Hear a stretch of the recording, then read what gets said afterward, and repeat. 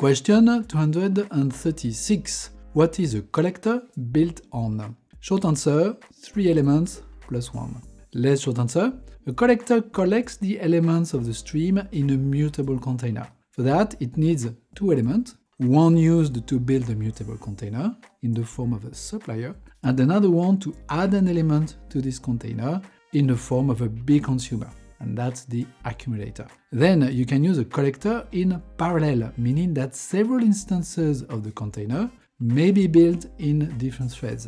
At some point you will need to combine them. That's the combiner, which is a binary operator. And the last one is made to make your container non-modifiable, for instance. That's the finisher, and it's a function. One last word, a collector also has characteristics, but that will be for another time.